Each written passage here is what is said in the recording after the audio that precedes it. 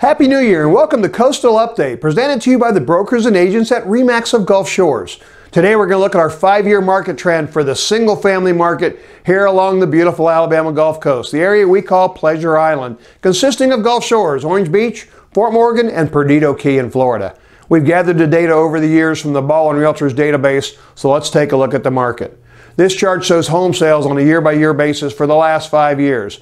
833 5 years ago, 1,079 last year, jumped to 1,309 homes to sell in 2021. This chart shows the average sales price.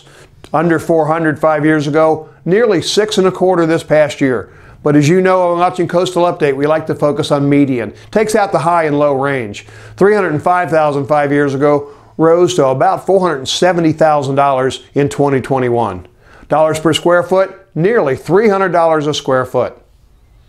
The only thing to go down once again in our market has been the days on the market. 150 plus days in 2017, still 100 plus just last year in 2020. Now it took only 50 days on average.